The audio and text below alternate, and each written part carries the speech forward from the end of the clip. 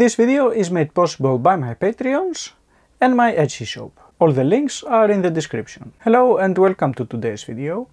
As you may remember, a couple of months ago I made two videos on the OldWood1700 varnishes, and after posting them I also had some contact with the company itself, and they promised to send me some other varnishes to try out, and they kept their promise because they sent me this box.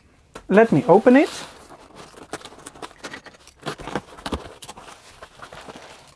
And they sent a lot of things. Let's see. The Italian varnish in brown and dark brown, and the Italian varnish in yellow, orange, red and brown red. That is very kind of them because they are very expensive, and they sent me 6 bottles. I really appreciate that. As you see, I also have an instrument here that I'm going to use, and in this video I'm going to mix several things. I'm going to use the OldWood ground A and B because I liked these. Then I'm going to use mastic to seal the wood, and then I'm going to use these varnishes.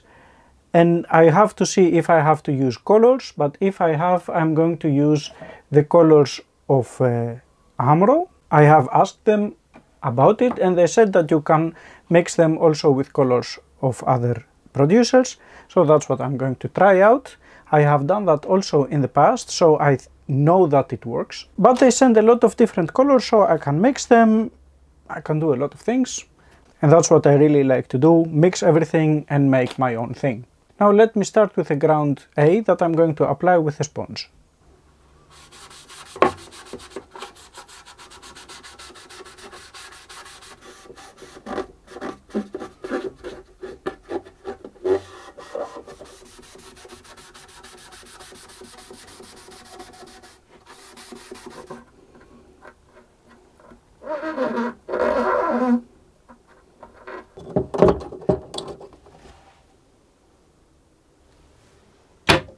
This can stay there for 8 hours and then we can go ahead.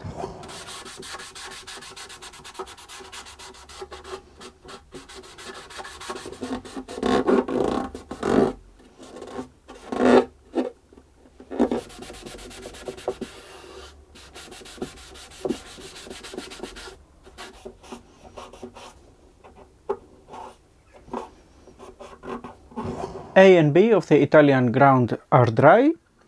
The instrument has this beautiful golden brown color. Now I will go ahead and I will apply the sealant that I like the most, which is mastic solved in alcohol until it is saturated, and I will use a brush to do that.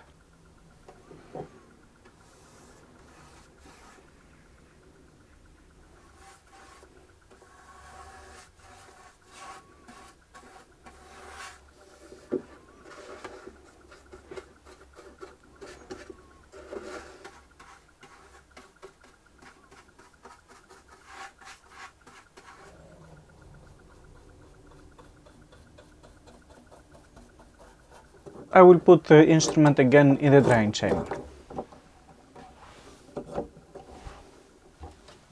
The violin is dry. Now I am going to apply one layer of transparent Cremorna varnish and put it back into the chamber.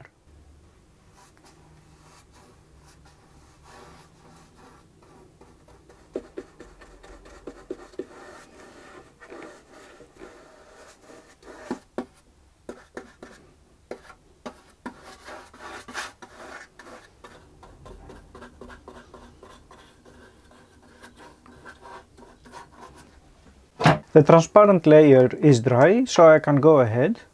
Now for the first colored layer I am planning to use 2 parts of the Italian varnish brown red with 1 part of the dark brown, just to give it a bit more body, and I will use this 1/4 teaspoon to measure it.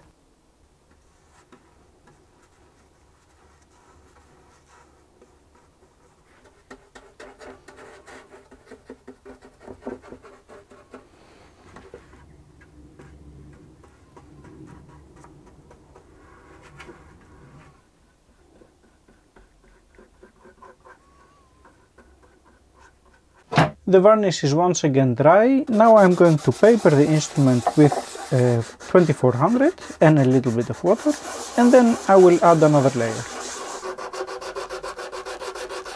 For the next layer I'm going to spice up things a little bit by mixing 2 parts of red-brown varnish with 1 part of red-brown color extract by Hammerl.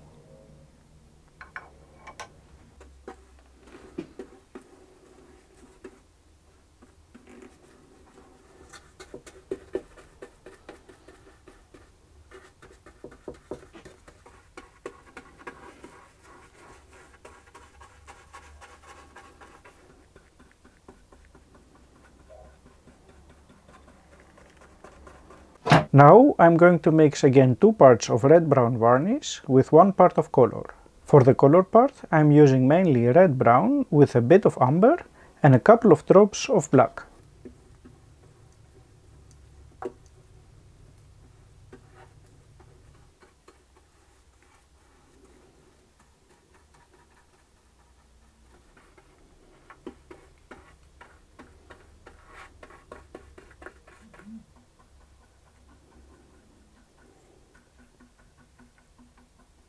For the last colored layer I used the same mix of varnish and colors as for the previous one.